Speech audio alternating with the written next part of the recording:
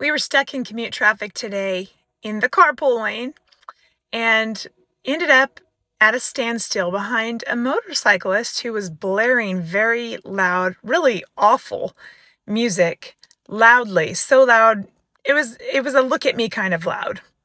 Everything about it was for show. And I was tempted to turn up the stereo on my car and blast some good old Christian rock music out at him.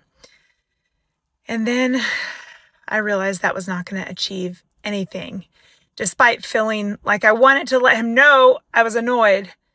Proverbs 26 tells us to not answer a fool according to his folly, unless you want to become like him yourself. Such a fool is wise in their own eyes.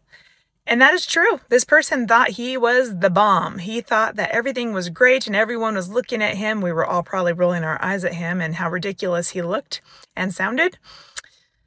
But I turned off my stereo because there was nothing I could do. We kept our conversation minimal because we literally could not hear each other. And we went about our day keeping the peace instead of making a point to let someone else know how annoying they were. A lot comes when we bite our tongue, a lot of peace. A lot of not peace comes when we choose to engage in things that are really petty and won't accomplish much. Something to think about today.